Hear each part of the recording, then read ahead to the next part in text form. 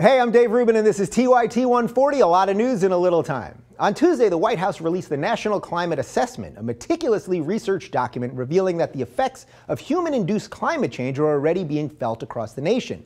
The different effects described include torrential downpours, coastal flooding, record-setting wildfires, and prolonged droughts, or as congressional Republicans call them, a bunch of unrelated weather events intended to distract from the real story, Benghazi.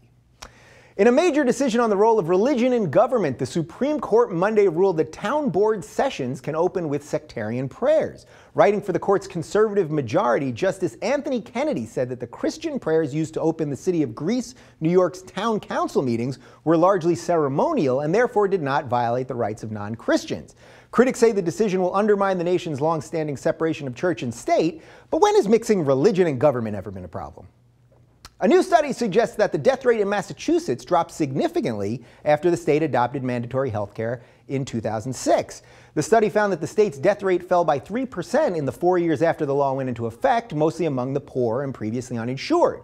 While supporters of Obamacare are using the study to tout the benefits of universal coverage, opponents are highlighting the downside of a lower death rate, such as the sharp decline experienced by the Massachusetts funeral industry.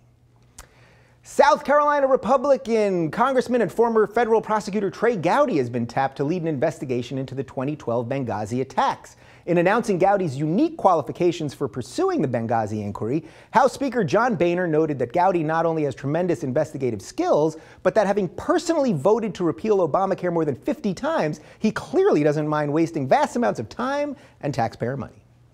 And finally, the time has arrived to take a look under the hood and celebrate International Clitoris Awareness Week. Designated by the Las Vegas-based group Clitoral, this week's celebrations will include girls' night out parties, a group member walking around Chicago dressed as a vulva, and a creation of a giant sand vulva on a Miami beach. Organizers expect the event to be attended mostly by women, as men just won't be able to find it. I'm Dave Rubin. Follow us on Twitter at TYT140 and suggest stories using hashtag TYT140. We'll see you tomorrow.